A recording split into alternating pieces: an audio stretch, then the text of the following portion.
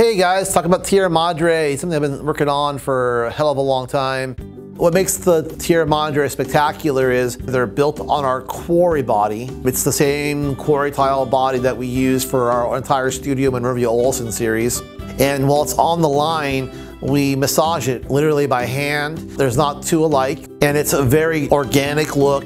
It gives the project a time-worn feel. It looks like rustic terracotta from overseas, but it's durable. It's 3/8 thick. It's an assortment of 12s and 8s and squares and rectangles and hexagons. We currently build it in our buff or blonde body and on our red terracotta body.